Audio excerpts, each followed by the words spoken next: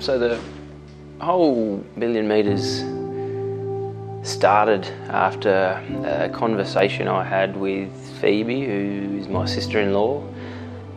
She was diagnosed with melanoma, and after a 18-month bout of the best treatment that medicine has to offer, she passed away. Now, 2 weeks before she passed away, we had a conversation that I won't forget. She asked me to promise her 2 things. She wanted me to promise her that I'd look after her sister Connie, and she wanted me to promise her that I would do something to try and change the path for people that were diagnosed with melanoma. Melanoma is a young person's disease.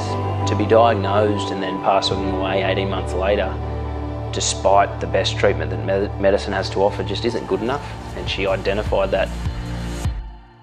And the strength to carry on, it was the fire inside you, it was the fire I felt, gave me strength to stand and fight, and the strength to carry on, it was the fire inside you, it was the fire I felt, gave me strength to stand and fight, and the strength to carry on.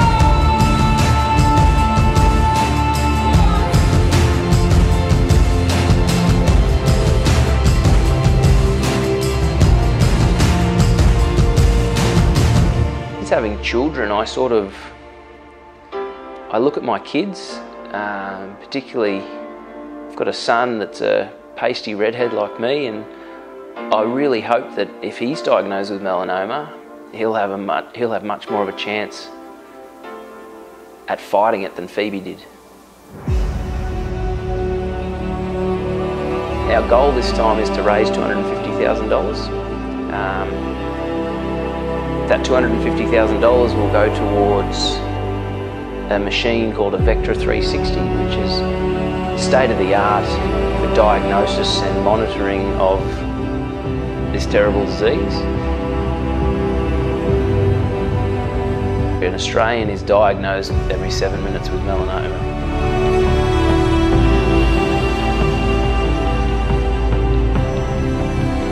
It's quite an incredible sacrifice that these boys and their families make. These guys have also got kids, and by sacrificing for me, they're forgoing time with their families.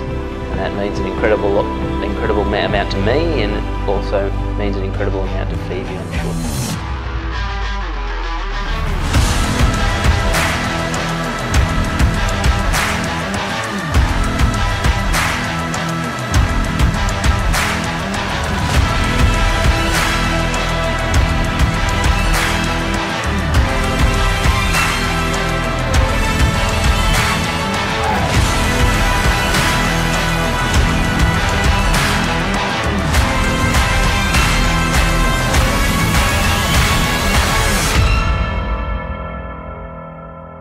My drive at the moment is twofold, really. It's one, to maintain that promise with her. I made her that promise, and I won't stop trying, and my best mates won't stop trying until we deliver.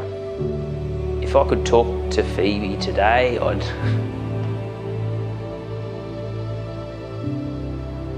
ask her what she thought of what we were doing, whether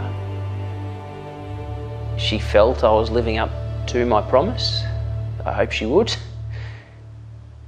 because we are trying very hard to give future generations of young people a better chance than she had.